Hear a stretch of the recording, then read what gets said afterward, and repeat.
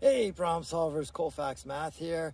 I'm out on a construction site where we've logged it, and then we're going to take these logs and mill them. And today we're going to use our Pittsburgh moisture meter to figure out the moisture content in these logs. This channel is a practical math channel, so we're going to talk about percentages today, and specifically moisture percentages. So this is a really cool tool here. It has a protective cap over the top. It has 2 pins right there, and turn it on. It has a few different settings. That little setting there, see the tree in there? That's for checking moisture content in wood. You're going to push those pins in. And it's 7%. I don't know if you saw that, but it went up to 7%.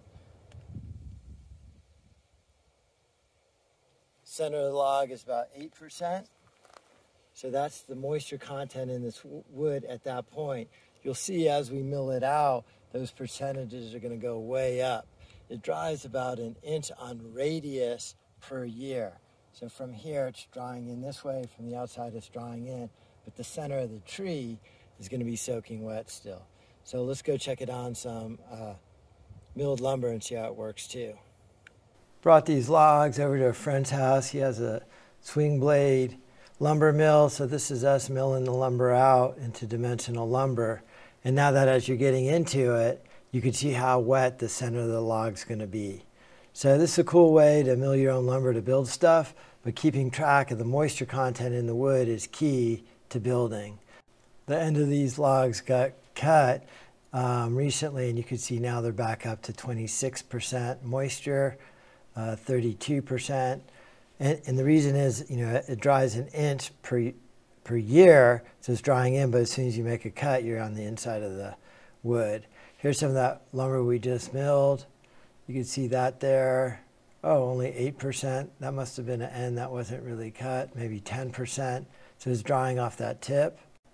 Here's another board, 31%. Again, the trees were cut 6 months ago. They're drying on their way in, but when you mill them, you get down into the center of the tree. That one's 35%. See, can you see that there? Maybe 25%. A couple days later, it's been hot and dry, 95-degree days. Wood looks good, not really twisting at all. Some cracks. Let's check the moisture content.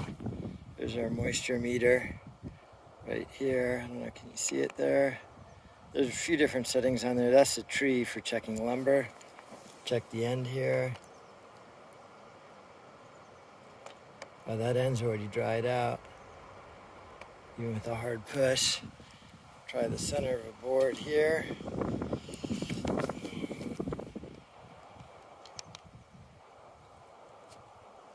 Yeah, 14%. It's really dropping quick. Oh, there we go. Down in the stack, 32%. Deep down in the stack, 30%. Okay, calculating moisture content, there's actually 2 ways to do it. One way is a wet basis, and the other way is a dry basis. And if you're not comparing apples to apples, they're really going to give you very different results. So the wet basis is the total amount of water in the sample divided by the total weight, and this will always be between 0 and 100%, versus a dry basis method. It's the amount of water in the sample divided by the dry weight. So let me just kind of explain or give you an example. So let's say I have a log, and I cut that log down, and it weighs 50 pounds, and it's completely wet. I dry it in the oven, and it ends at 30 pounds. So that means I have removed 20 pounds of water, 30 pounds of wood fiber. So in the wet basis, the amount of water would be 20 pounds over the total weight of 50.